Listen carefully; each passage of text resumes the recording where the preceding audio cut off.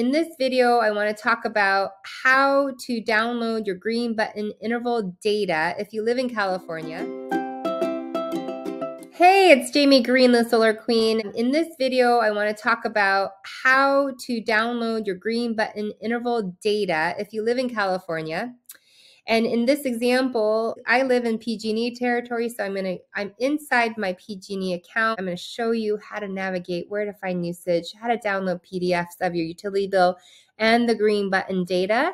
If you live in Southern California, Edison or SDGE territory, it's going to be very similar. I'm going to show you our account so you can see where to find this information so that when you're preparing for your solar consultation, you have all the information. Of course, I would love it if you worked with me. I'm going to put all of my links in the description below, including a video that I did recently on whether or not you should lease or purchase your system, because it matters right now in this day and age with where interest rates are at, the cost to borrow money, inflation and everything. So I have opinions on it. It has changed throughout the years, and where I'm at with it now, you can go and watch that video. Make sure if you're new to the channel and you like what you're seeing to subscribe to the channel. If you're watching and you keep coming back and you haven't subscribed yet, I'd love it if you subscribe to the channel and give it some love.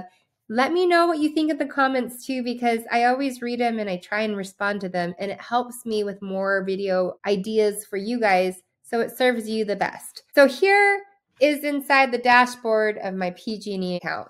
You can see that we have a balance of $36.48, and I bet you haven't seen a bill like that in a long time. This is because we have solar on our house. This is for our connection fee, which is $11, $10.58 or 48 cents. And then we have gas on top of that. So you can see solar works very well for us.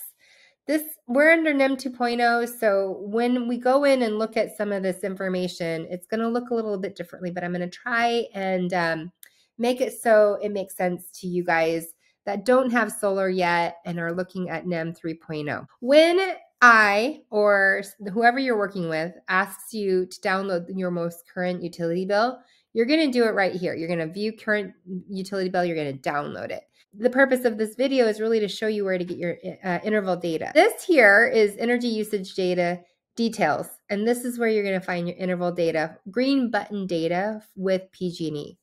SCE, SDGE, it's going to be very similar. You'll be able to find it, and I'm going to show you how to download it. There's two different things you want to download. So let's click into here. These are different things you can toggle through and see, but right now this is just electricity. This is for the month so far, from October 25th to November 25th or November 23rd. As you can see, we still have a lot of time left. These blue bars, these are the days that I was charging my car. But because we're in NEM 2.0, we're importing, exporting. Right now, this is a net zero, which is why when you looked at our bill from last month, we were producing enough energy. We were drawing from the energy. We have a very small, like we can go back here and look. Look, it's pretty even keel. So this is one of those months where pretty close to net zero. Let me show you what it looks like for a yearly view so you can see what it looks like with solar. The green means exporting, blue means importing. Our true up is every March, and so right around here, this is where we settle up with the utility company. That is under NEM 2.0. You'll see a lot of production here because when we got our second solar system, if you've been following my YouTube channel, you've heard me talk a lot about the decisions that we made along the way. I didn't want to add any more solar or storage, so it was the second system that we were installing because we got an electric vehicle. But I did size it so that if my husband does decide to get an EV, another EV, or if we decide to do a hot tub or something, we had plenty of extra energy to accommodate that and still not owe the utility company. That's like the goal. When you don't have solar, you're just going to see a lot of blue bars. And you can see, if you hover over it, it used to be that we could just go hover over all your bars and tell me what your energy usage was, and that was enough for NEM 2.0 to design a system. That's no longer the case. You need to download this green button data. I want to show you one other thing too. For people who are interested in knowing how much energy they're using during peak time of day, this is what we were doing from 4 p.m. until 11 p.m. We were doing laundry, mini loads. We were running the dishwasher, we were doing all the things. This is fine under NEM 2.0, and it's going to be fine with NEM 3.0. The thing is you need enough storage to cover the energy consumption on a daily basis.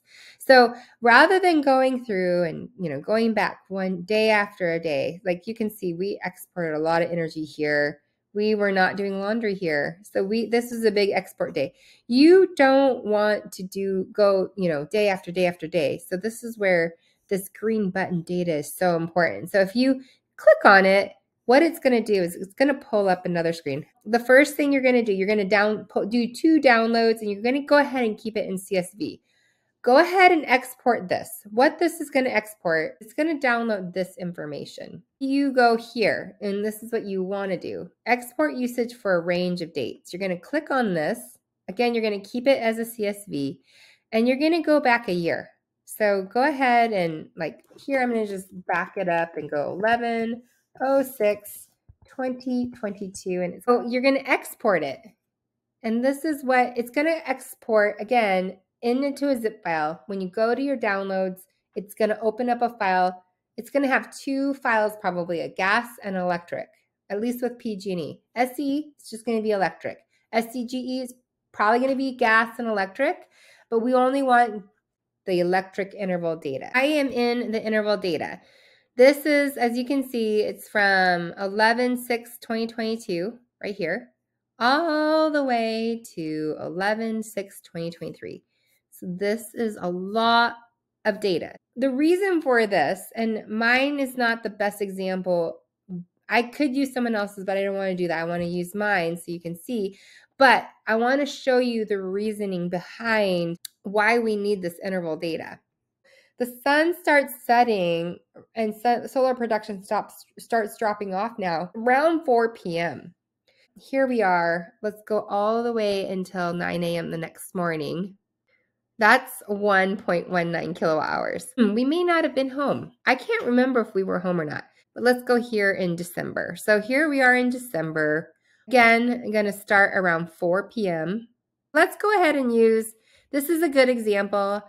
Only because you can see some usage that might be similar to what you use, but I know I'm charging my car here. 4 p.m., we are starting to pull energy. We're starting to use energy. And the reason why I pick 4 is because that's kind of when the sun goes down. Sun production drops off.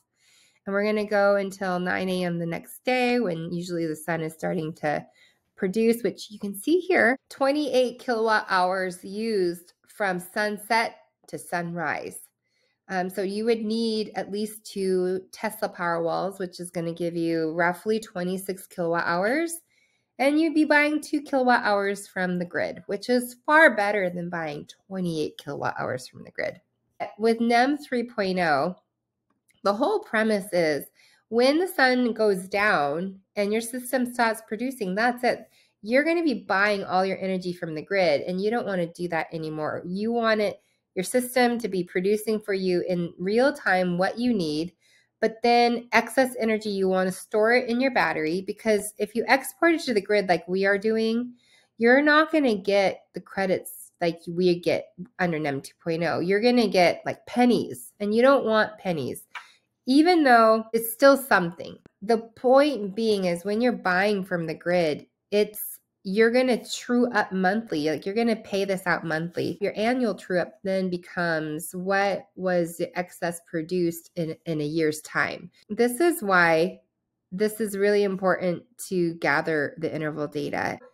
What I typically do is I'll add it all up and keep tally of all the data for you so that we make sure we get you enough storage. So this is what we would be doing, going to every single month and just pulling data. So here we go. Let's use this one as March. So in March, we'll go to here. 24 kilowatt hours is how much we used. This is because I was charging the car. This is, again, realistic for so many people. It really is. How many months are we using more than, say, 13 kilowatt hours? 13 to 26 to 39, I guess it is. that we need to look at so we get you the right amount of storage. And then we need to make sure we have a big enough solar system to power up all those batteries for you on a daily basis. Now, I want to tell you, in the wintertime, the solar production drops off. And so it is possible that you even with your system sized properly for you for most of the year, there, like as you saw, there's 2 months out of the year where we're really pulling from the grid. You may have a true up even with the right as much solar as you can get and storage. There's still a likelihood you're going to have a true up with NEM 3.0 during the winter months. And I would say November to February at least. And it's still going to be better than what having 100% true up all the time if you don't have solar and storage under NEM 3.0. I hope that this video was really helpful for you to understand storage, how much storage that we need to calculate for you to cover you from the time the sun sets to the time the sun rises again, so that you are reducing the amount of money that you're paying to the utility company. I'm Jamie Green, the Solar Queen. Make sure to like this video if you liked it. I know I talked a lot. We went through data, but this is all stuff that you should already know or be at least aware of, so that when you're meeting with your solar representative, hopefully it's me, you can go to jamiegreenthesolarqueen.com and schedule an appointment with me. Then at least we're on the same page talking about your home, your information when it comes to your energy usage and how you use it. I want you to have the best setup when it comes to your solar system size and your storage. And what I'm finding when I'm modeling out solar proposals for people under NEM 3.0, there's a sweet spot in oversizing the system between 115 to 135, 138% offset with storage, because it lifts the production in the wintertime, giving you a little bit more energy produced in the wintertime, giving you a little bit more energy to be stored up into the batteries to carry you through, so that your true up in those months are less. Because when I model it out over 25 years, it's still better to size up the system, pay a little bit more for the system, rather than being exposed to true ups for 25 years. Because as you know, rates continue to climb, and they're not going to decrease the rates per kilowatt hour any time soon. I've not ever seen it happen. In fact, they've announced that